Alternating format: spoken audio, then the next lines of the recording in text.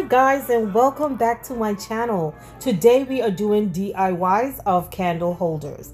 I saw these on Instagram and I just had to try to do it for myself. I did tweak it a little bit so that it can work for me. So I'm using products from the Dollar Tree. I'm using these rings. I got those from Amazon. The glasses are from the Dollar Tree. The mirrors, I got those mirrors from the Dollar Tree. The one that I saw did not use mirrors. It did not use glass cups. I wanted a heavy base on the bottom. That made sense more to me. This Rust-Oleum metallic gold spray paint, I got that from Home Depot.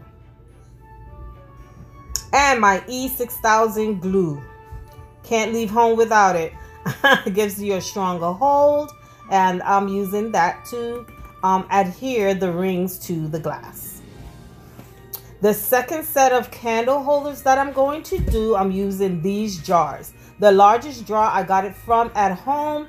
It was $9.99, and the two smaller ones, I got them from the Dollar Tree. These mirrors, not mirrors, these tapes, I got the tapes from Hobby Lobby. Yeah. These, I got those, the dowels from Michael's. So I picked those up from Michael's, and those are what I'm going to use on those jars. So you'll see what I'm about to do, how it's going to look. So stay tuned.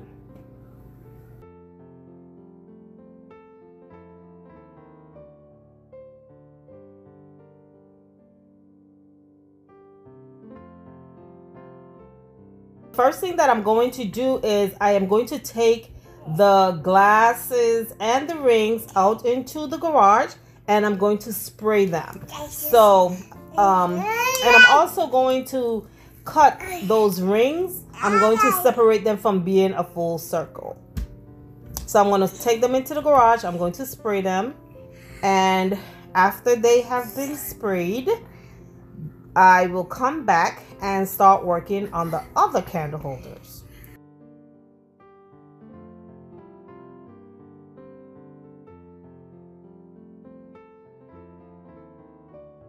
So now I've already sprayed the other ones, and I am working on the other candle holders. So what I'm doing is I'm taking the gold foil tape and I am wrapping them around the dowels. So that's what I'm basically doing here. It's very tedious. It took longer than I thought it would take.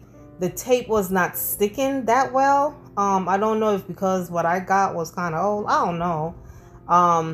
But guys, I would say probably don't do this method, because I did end up in the end, a couple days later, I ended up taking them off because, you know, some of them were lifting off, and I actually sprayed them. So I sprayed them gold.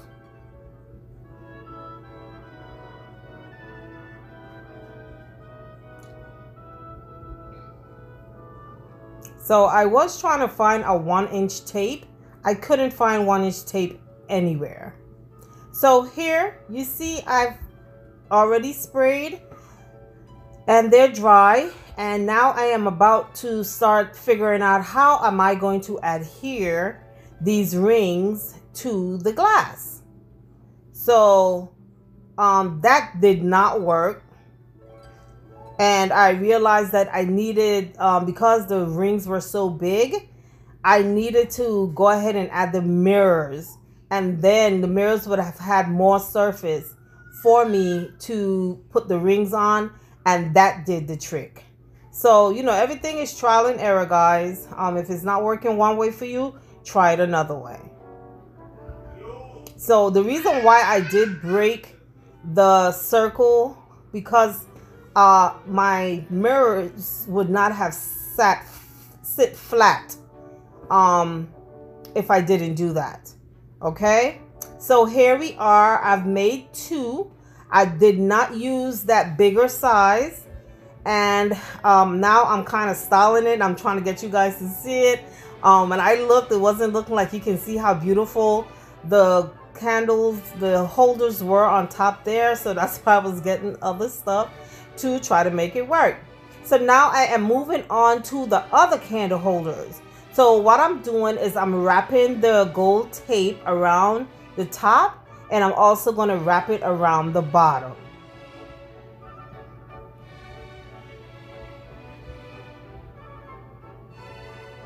It was more difficult to do the bottom because, of course, these are from Dollar Tree. So I did not have, I don't want to say square bottom, but the bottom kind of was pivoting in. And because of that, of course, when you're going around with the tape is not hitting a flat surface, go all the way around. So you end up with a little bubbles here and there. So what I'm doing here is I am measuring the top because I wanted to, you know, see where to place the dowels.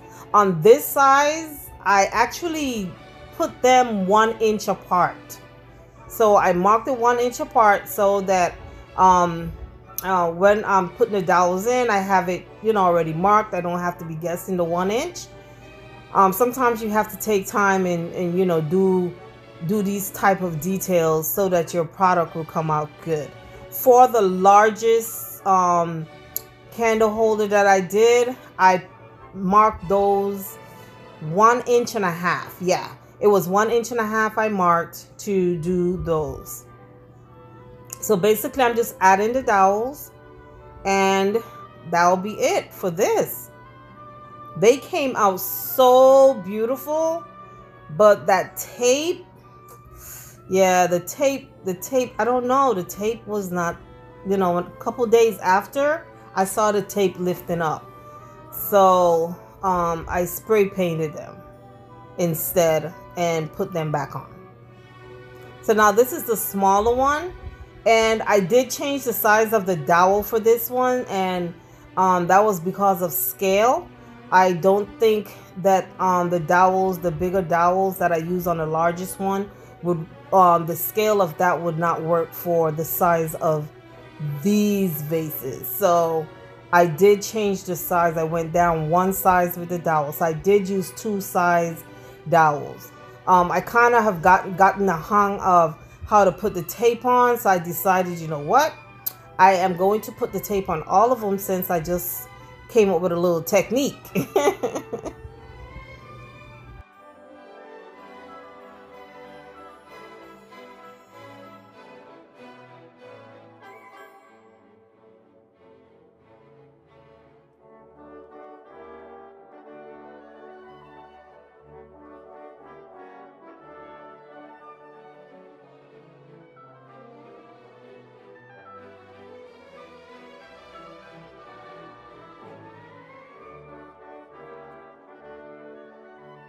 So in total, I made 6 of these candle holders. My intentions was to use them on my dining room table, but as I was, along with the rings, as I was here making them, I was thinking this is going to be too much on that table. I don't like to see a lot of stuff. So here is the completed products. So that's them right there. That's them completed. It looks really, really good. It took me, I want to say, over an hour to do them. And the most tedious part was wrapping that tape around each one of those dowels. Guys, thank you for watching. Please don't forget to leave me a comment. Don't forget to subscribe, turn on your notification bell, and share my content. It was a pleasure doing these DIY candle holders for you, and I hope you try them for yourself. Send me a pic if you do. Also, look out for my next video where I style my dining room table with the candle holders.